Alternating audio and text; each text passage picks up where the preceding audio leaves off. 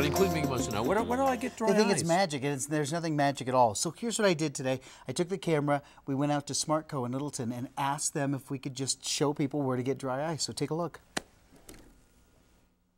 What's that time of the year, and dry ice is super popular, and you're going to find dry ice, believe it or not, at probably your local grocery store.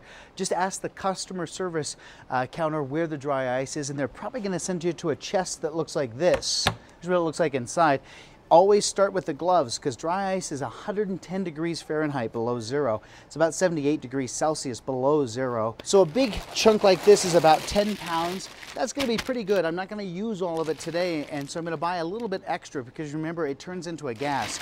Well, the next thing you need to do is to store it properly. And I would suggest going to the store and taking one of these coolers, a very inexpensive styrofoam cooler.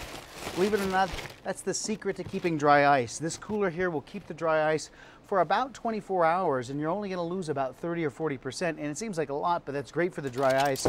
Don't go and put this in your freezer, because you'll actually trick your freezer into thinking that it's too cold and it will shut off, and then you'll ruin all your food. So just keep it in the chest. The styrofoam is a perfect insulator for it, and you're ready for your Halloween activities. There it is. What a great tip. I would have dumped it right in the freezer. What a great tip. Don't do that. Here it is. So this is our dry ice from earlier. And then, so here, I'm going to throw on the gloves or the safety glasses like this. And then you just kind of hit it and break it up into some small pieces. And that's exactly what we have here, are these small pieces. And that's what we need for the experiment today. Oh, okay. Fair enough? Now you know, because everyone wants to know, where do I get it? About $1 a pound, and so it's easy. All right, so watch this real fast. We've had so much fun with this in the office today.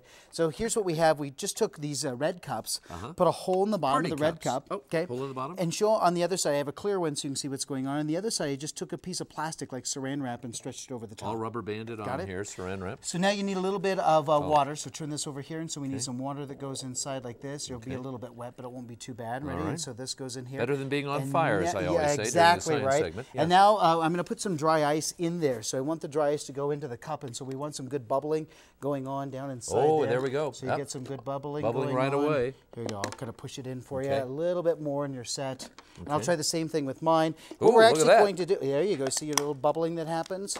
All right, so here we go. Get in there. Which one so has what the we're dry going to do, so it's magic this way. All right, so watch what happens. Now that we've got this bubbling going on with the dry ice, this will keep the kids busy for a long time.